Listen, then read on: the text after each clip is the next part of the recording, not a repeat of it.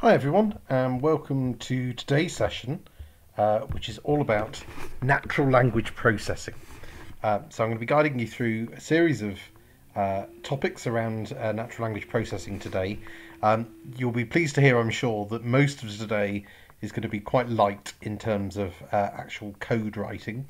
We're going to be talking mainly about the processes and about some of the theory behind natural language processing more than actually how you do this yourself. But I will be showing you links of areas where you can look for further information on some of this stuff, and also showing you a little bit of more of a worked example using a piece of software called Spacey, which we'll be taking you through in a little while. So what do we mean by natural language processing? Well, natural language processing, which is commonly abbreviated to NLP, is focused on the way in which computers interact with human language. And there are two kind of key areas to natural language processing. There's the side in which we're trying to get computers to understand natural language in some way, that we're building an AI to try to get our computer to understand what we're saying to it. So that covers things like speech recognition, kind of automated bots, etc., that you see online, where they're trying to understand what somebody has said when they're trying to communicate to them. And then there's the other side, which is the area that we're more interested in, which is actually getting computers to learn how we form our language, in order that they can help us to automatically extract information from unstructured free text. And this can be really useful because it can allow us to capture information that's captured in free text without having to worry about all the normal issues in terms of having to sort of manually sift through this free text data and trying to sort of get a human being to process it all. So that's the side that we're going to be focusing on today. And in terms of that area of automating free text information extraction, there are kind of three main areas in which we can automate the process of extracting information from free text. The first one is something called named entity recognition. Named entity recognition is where we try to extract what are known as named entities. These are things like people, places, organizations, countries, those sort of things from free text and categorizing them. And we'll come on to in a moment why that might be really useful. The second area is something called sentiment analysis. Sentiment analysis is all about trying to identify whether some free text is either positive, negative, or maybe neutral in tone. And there's also something that goes hand in hand with that called sarcasm analysis, which we'll come on to later. And again, this can be really useful for trying to extract information in a different way from free text. And the third area is something known as topic modeling. And in topic modeling, what we're trying to do is to automatically group texts into clusters based on how similar they are, so that we're automatically kind of grouping things into similar topic areas. And we're not going to go into topic modeling today, but I will at the end show you where you can go and read a little bit more about that. So that all sounds sort of very theoretical at the moment. So let's ground this with an example. So let's imagine that we've got a hospital, and the hospital's asked patients to fill out a survey based on their experiences in the hospital. Now, if that survey contains free text comments, which very often they will, then what we may want to do is we might want to look to see whether the comments are positive, negative, or neutral. So we want to apply some sort of sentiment analysis to this. We may want to look for specific named entities that are being talked about positively, negatively, or neutrally, which is the named entity recognition side.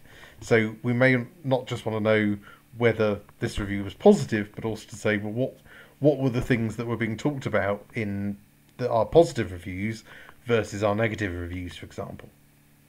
And we may also want to identify clusters of similar reviews to try and identify common themes, and that's where topic modelling might come into play. So let's start with named entity recognition. So what do we mean by a named entity?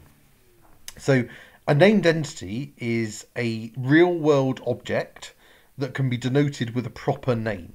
So a named entity can either have a physical existence, for example, Dan Chalk, University of Exeter. These are both things that exist, at least I hope I exist.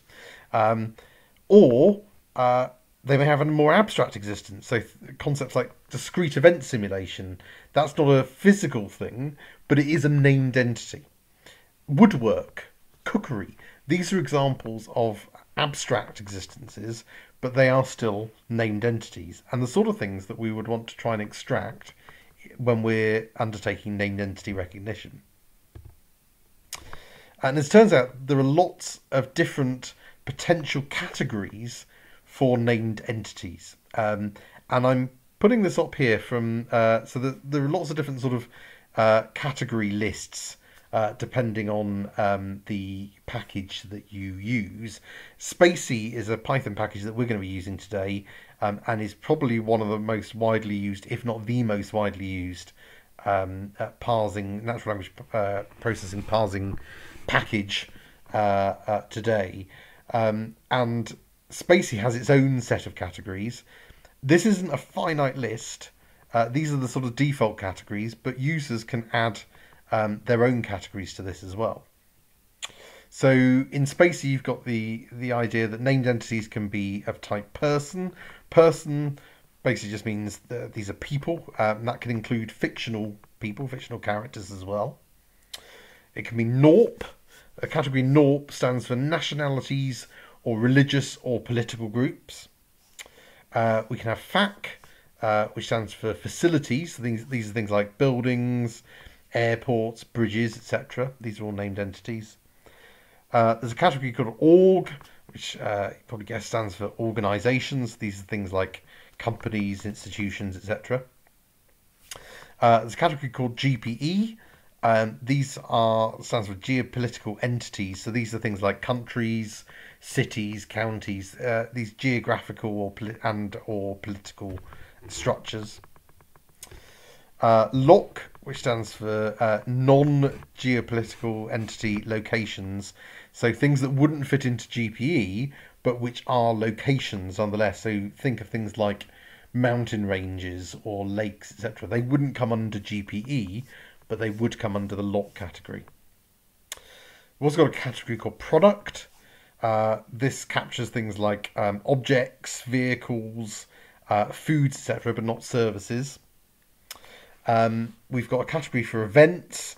So think of things like named storms, battles, wars, sporting events, etc. Works of art. So that captures things like titles of books, songs, films, those sort of things. Law. That's for named documents that have been made into laws. Language, which represents any named language, English, French, etc. Date. Now this is an odd one that you may, as we go down this list, you might be surprised that some of these things are named entities, but they are very much named entities. So dates, which in named entity recognition terms, we mean absolute or relative dates or periods. So it might be something like the 1st of January 1962, or it might be something like last month. Last month would also be a named entity of type date. We've also got the concept of time. So times are named entities, and time, the time category here captures any named entities that are times which are smaller than a day. So 12 minutes to 2, 3 hours ago. Percent. So this captures percentages, and they are represented as named entities. And for the avoidance of doubt, the named entity, if it's a percentage, will include the percentage character. Money. So that's monetary values, including the unit. So £2.50 would be an example of a money named entity. We've got quantity. So these are measurements such as weight or distance or some sort of quantity of something. Ordinal category named entities. These are things like first, second, etc. And cardinal named entities. And those are basically numbers that don't fall into one of those other types listed above: date, time, percent, money, quantity, or ordinal. So any other numbers that don't fit into those categories would be classed as cardinal. So that was a whistle-stop tour of some of the basics of named entity recognition classification and what a named entity is. So let's practice with an exercise. So just to get things off, what I want you to do is to study the following text, which I'm going to throw up in a moment. I want you to identify all of the named entities in that text, and I want you to categorize them according to the spacey categories that we've just talked through on this slide here. If you feel for any of them that they don't fit into an existing category, then either put them into the category you think they should best fit into, or if you think they really don't fit into any of them, then feel free to create and name your own category.